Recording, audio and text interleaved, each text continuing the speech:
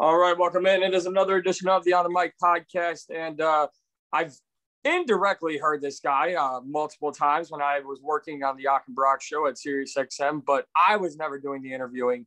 Today I am, and pretty great way to start a Friday. I mean, not start a Friday. It's 2:00 in the afternoon where I'm at, but he's taking time out of his Friday to talk to me. He will face Anthony Pettis at PFL one of season of their 2021 season. He is Cassius Clay Collard. Clay, how are you, sir? I'm doing very well. Thank you for asking. Yeah, absolutely, man. So you've got such like an incredible story, and I think the thing that draws me into doing this podcast and talking to fighters is every fighter's got a different story. Like you look at every other sport in the world, especially the mainstream sports, like basketball players are basketball players. They normally are cut from the same cloth. Man, you had a run with the UFC. You moved over to boxing. Last year, we'll get into that. You absolutely just crushed everyone's hopes and dreams. And now you're back with the PFL and you're doing both, man. What moment was it for you where you were like, I'm doing both? I'm going to find a place where I can do both. I'm going to continue to stay active, and I'm going to continue to work on my craft in a cage and in the boxing ring. Honestly, it was my coach's idea to start boxing again. He had this idea that boxing would help me in mixed martial arts. He said it'll help me with my timing, my speed, my eyes, like just it'll help me be a better fighter all around. So, I trust him. I trust my coach very much. So I said, yeah, let's give it a shot. We started boxing a little bit here and there, and started to have success. So we just kept at it. I did sign with PFL in 2000, like the very end of 2019. We were looking forward to the 2020 season. That got canceled for the year. And so I just continued boxing. So what was that like for you? Like, obviously COVID changed a lot of things for everyone in this world, fight game or not. But that you have an opportunity at one point to continue to stay active in the boxing world, even though they took a little longer to come back. PFL, postponed, canceled their 2020 season. Was there ever a moment where you're like, maybe I'd take some time off, just heal, just kind of, just do your own thing? Or was it super important to you to get back into the boxing ring, keep competing? Man, I'm a fighter. I love to fight, So yeah. I do this for a living, It's something I really enjoy and I love doing. And so I wanted to stay active, I was very blessed to be able to be as active as I was with the pandemic and how the year played out. There was a lot of fighters that were just sitting the entire year. And I believe one of, if not the most active fighter in 2020. So. Yeah, and 5-1 in boxing last year. At what point during training did you become the zero snatcher and you're like, you know what? Anyone they throw my way that thinks I'm an easy win or I'm going to be the guy that elevates them to the next level. You just became a prospect killer in 2020. Yeah, man, I work hard every single day, and I've been boxing since I was 10 years old. So, people overlooked me thinking I'm just an MMA fighter and that I didn't know nothing about boxing, and that's just not the case, So, I'll take any fight, and I believe I could win any fight. So, it's just doing what I love to do, and if people want to overlook me, that's on them. I'm going to show up and I'm going to fight to win every single time. So. Not only did people overlook you, but you mentioned that, there were a lot of fighters who sat out, whether it be MMA or boxing. A lot of fighters sat out, but specifically in boxing, do you think the fact that there are obviously all the time contract disputes, there were, people sitting out because of COVID, other people not able to fight, for other, visa issues and stuff like that. Do you believe that other people's reluctancy to get in there and fight helped you take advantage of the opportunities that were presented to you? Yeah, man, I'm sure everything played a part. I'm sure the pandemic played a part. You know, people say now, people, you know, it gave me a chance to kind of get known in the boxing world. You know, I think the fights I took were a huge part of it as well. I was fighting undefeated guys, top prospects, and I was beating them. So I think that played a huge part in it as well. It's just, yeah, but I definitely think, you know, the whole year and how it played out at all. I mean, I think everything happens for a reason, and so. Well, you were one of my favorite stories of 2020, and I'm not just saying that because you're here. It was a lot of fun. Like I'll be straight up honest with you, man. Like I'll watch. I'm such an MMA guy. I've become a casual boxing fan, so I only watch like the big fights. But man, you grabbed my attention very early on, and I didn't miss a single one of yours. And you made watching boxing during the week, you know, for Top Rank and everywhere else, you just made it a little bit more fun and entertaining. So I appreciate it as a combat sports fan. I'm gonna get technical here and be a nerd with you for a second. Obviously, you've been fighting your entire life. It's what you do for a living. You're a boxer. You're an MMA fighter. What are the biggest technical differences in striking from your experience having both between the two? The distance plays a huge part in a difference between mixed martial arts and boxing.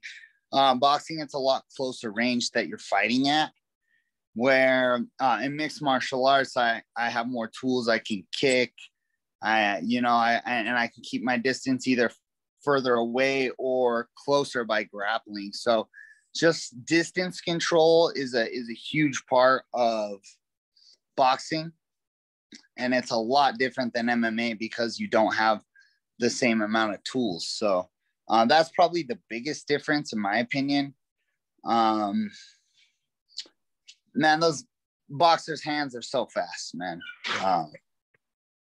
You know, that's what they work, is their hand speed and their power, and you know, they don't got to worry about kicking or grappling or anything else. So I believe boxers' hand speed is just next level, you know, compared to a lot of MMA guys. Boxing, you can angle your body different as well. I can turn away and turn my shoulder and turn my leg, where I do that in MMA. I'm eating a leg kick, you know, or Right. I'm getting shot on. And so just the way you're able to angle your body and move your body is a lot different as well. But yeah, I think the biggest thing is the range control. How do you feel about the crossover now? You know, I know there's a lot more boxers trying to do MMA, MMA fighters trying to do boxing. I would say the most notable outside of yourself is someone who also signed with PFL, Clarissa Shields, you know, boxing world champion, just an incredible boxing world champion, one of the greatest, you know, not just female champions, but one of the greatest champions in boxing history. She's coming over to MMA. And then you have one of the best MMA fighters in UFC history, depending on who you ask and if they're Irish or not, Conor McGregor, you know, and blatantly blaming his boxing mindset on his loss to Dustin Poirier this year. So it seems like, and this is just my opinion, when boxers want to come over to MMA, it seems like there's a lot more time and patience, and I want to say respect towards the sport. I feel like we've seen MMA fighters talk about going into boxing like they're just taking a step back because they have all the skill sets that you talked about. They're just going into boxing, well, I just got to focus on one thing. I'm curious, as someone who's done both, what are your thoughts on the crossover? I mean, it takes a special kind of person, I think, to be able to do both. I mean, Clarissa Shields is just an amazing athlete, and I think she'll do very well in mixed martial arts. But you know, a lot of these MMA guys think they know how to strike, and then they get in there with a boxer, and it's a totally different game, man. It's just not. It's really not the same. So, and I mean, it's pretty obvious coming over from the boxing side to MMA, you have to worry about wrestling, Brazilian jiu-jitsu, kicks, elbows. So there's a lot more dangers in that sense, but it just takes a special kind of person, man, to be able to do both, I think. Some people can, some people can't. So, yeah. Would you like to see fighters stay in their lane in their respective sports, or do you like them trying to cross over? You can be honest. It's okay. I mean, I like to see people try to cross over because it shows you the people that can and be successful at it. It kind of sets those people apart.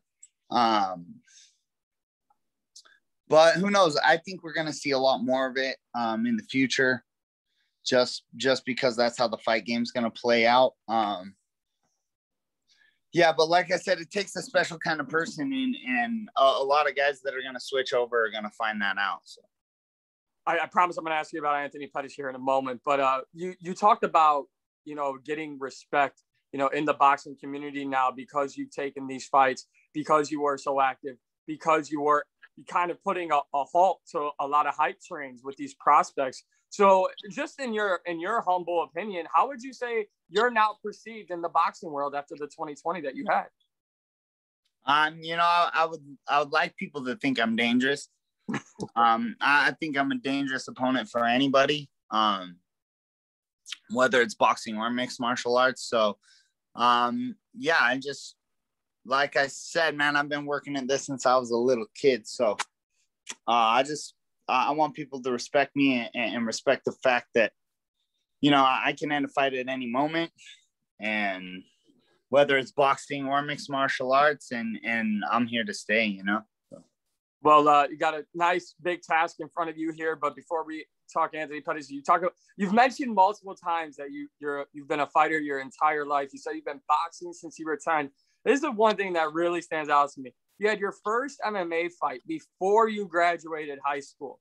What is that like? Like, how did that, did you talk to anyone about that? Were you just like, I'm going to do it? And were you big man on campus in high school afterwards? So it kind of happened. I always knew I wanted to fight. I just never really had a plan of how I was going to get into it, And so wrestling season had ended. I was only going to a half day of school because I had all my credits and I had work release. And one of my wrestling coaches was like, man, they're doing MMA fights, in the next town over this weekend. You should sign up. You're 18 now, And I was like, oh, I've always wanted to do that. I'm going to do it. And so I just kind of signed up on a whim, I knocked him out in 12 seconds. And then I think I fought back-to-back weekends. I fought him the next weekend. I told my dad, I was like, find me another fight. Like, I want to do this again. So the next weekend I fought again. And then the very next weekend I fought again. So, yeah, I just got thrown into the fire, man. I went pro. I had one amateur fight and went pro. I kind of got talked into going pro. And yeah, just from there it took off, As far as I graduated not too long after, so I'm from a very small town, and it was nice, being from a small town and starting to fight, and I was beating people up, and so I had a lot of fans from my hometown and a lot of support there, which was nice. But it's nice to get recognition when you're not fighting in the playgrounds, right? Yeah. So when you talk about all that you've been through, and another one that stood out to me was you took your UFC debut on 7 days notice against Max Holloway. I just got to ask you straight up, Clay, what makes you this guy, man? Everything we've talked about already. You've never said, oh, well, this didn't go my way, or I just had to figure out something, or there's been no negativity or pessimism from you. And I can tell that you're someone who wants to stay active, is always out there looking to prove a point, and there's no challenge too big. What makes you that guy? Man, that's just the way I was born, man. I've always been competitive, even from a very young age. I'm that little kid from a small town that just dreams big, I've had big dreams, especially once I started this fighting thing. I want to go to the top, you know? So, yeah, I'm a big dreamer, man. And I believe hard work pays off. So I've been working hard and dreaming big, man. Well, obviously big dreams, you know, getting started off in 2021, you'll face Anthony Pettis for the opening of the PFL 2021 season. Big move by the PFL to bring in Anthony Pettis. I know he's your opponent. He comes with a very respected background and championship pedigree. First thought, what was your take on, you know, Anthony signing with the PFL, and just how big of a move is it for the promotion?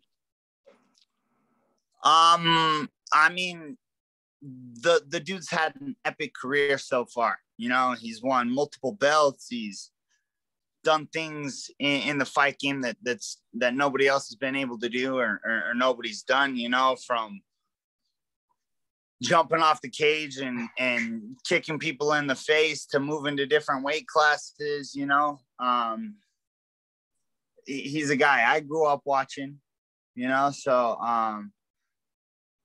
he has about 1 billion followers, I'm sure, you know, people that support him and are rooting for him and going for him. So signing a guy like that just elevates that promotion that much more, you know, elevates the PFL that much more. So, yeah, I respect the guy. He's done a lot for the sport, and he's done a lot in the sport. And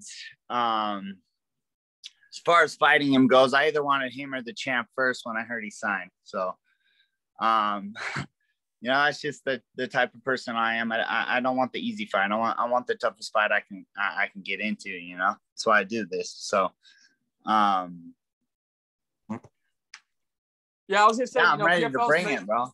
Yeah, PFL's made some, you know, big moves, you know, as they continue to add to the roster. Fabricio Verdum, Rory McDonald, we saw him sign, and then obviously Pettis. But now, basing what 2020 was for you, isn't this kind of setting up for 2021 for you to be continuing to just elevate your stock even higher? Because, okay, Anthony's not, you know, this highly touted prospect anymore, but he's coming in with people behind him and possibly a promotion behind him that have high aspirations.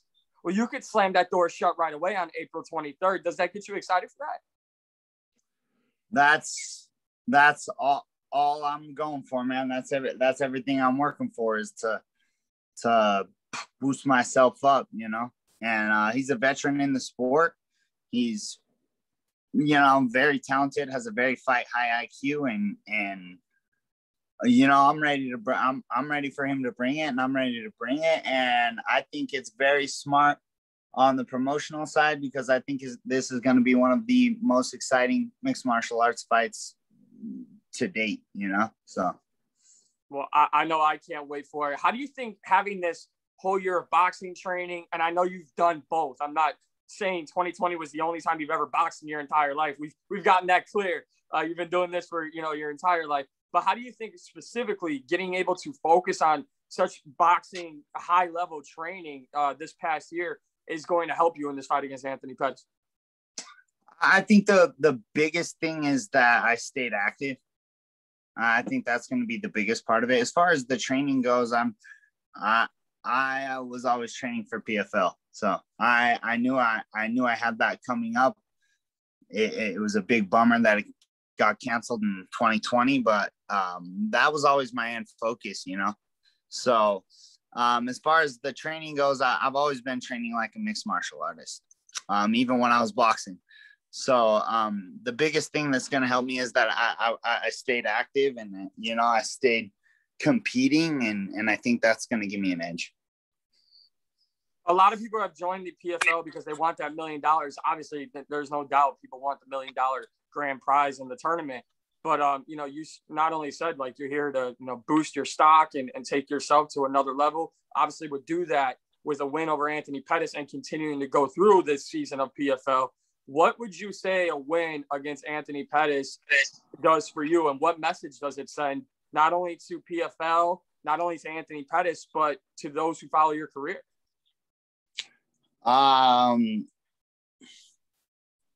Man, I'm not really too worried about I'm not really too worried about it. I'm just ready to show up and fight. Whatever happens, happens. You know, I want people to know and believe that I'm the real deal, and a win over him would prove that, you know. So I think I'm a dark horse in the PFL, you know, and I'm ready to bring it. So yeah, I mean, I'm not really too worried what happens. I'm just ready to go out there and fight and prove that I belong there. So. Well, April 23rd, Cassius Clay Collard, you will take on Anthony Pettis to kick off PFL's 2021 season. Really appreciate you giving me your time today, man. Best of luck, even though you don't really need luck. And note to the boxing world, you just heard the man say he's been training for PFL and MMA this entire time. What does that say about you guys? Like, this guy's focused on MMA training, and you came in, and it's a high credit and praise to you, Clay, that, you know, you focused on one and excelled in another. So my hat's off to you, sir. Wish you all the best and hope we can talk after your fight. Thank you very much, sir. Have a good day.